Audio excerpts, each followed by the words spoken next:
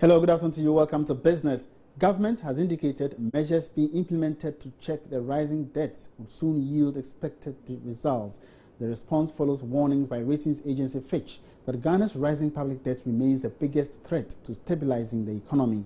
The agency had also indicated if this development is not checked, it could impact negatively on the country's credit ratings, which is currently at B with stable outlook. But Deputy Minister of Finance Gov't tells Joy Business government is committed to controlling its rising debt stock because of its impact on the economy.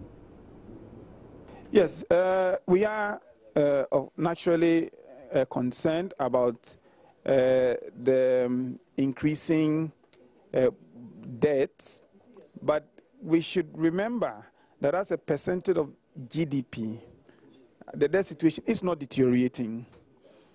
Now, we encountered liabilities, we even encountered people who had bought government bonds, or in simple language, who had given government money with the understanding that after 3 months, 6 months, they will be giving back the money with interest, the short-term bonds.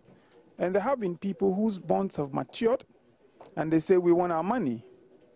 Of course, we inherited it from the previous administration, but continuity of government, and so we have been under responsibility to pay, which is why we have had to borrow in order to deal with the immediate issues. But you would also note that we are borrowing in the longer term.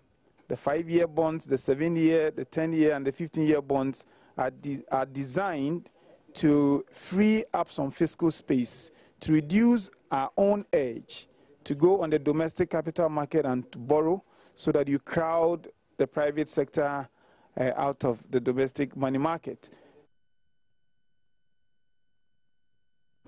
And away from that, some oil marketing companies have started adjusting their prices upward as the developments in the second pricing window of September warrant this particular development. And we'll be bringing you updates of this and more on the marketplace shortly at 1. My name is Emmanuel Abuaji. Good afternoon.